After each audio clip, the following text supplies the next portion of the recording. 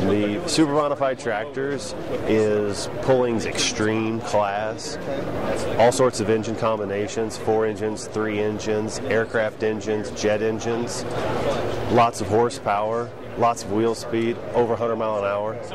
It will surely make your ears ring.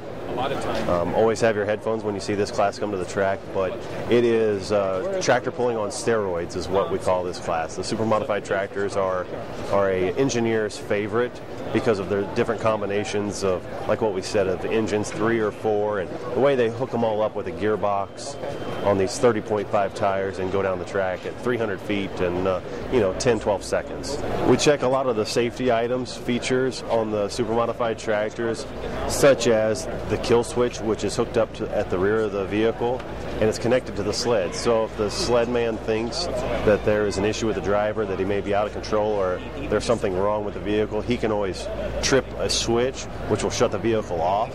And we check that before every event with all the vehicles.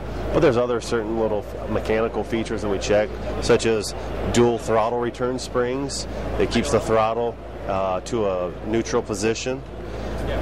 We'll also check things such as the fuel shut off to make sure that the fuel will be shut off in case of an emergency of anything like that. And then this way, you'll have blower restraints. So if a supercharger were to lift, it's not going to go up into the air. It's just going to pop, and these belts on both sides of the engine will take care of it and keep it close to the engine block. And then also, as you see right here, the burst panel. That's another safety feature built into the intake, so in case of a backfire, that will blow and not cause a big hole in the engine block or tear a lot of parts up.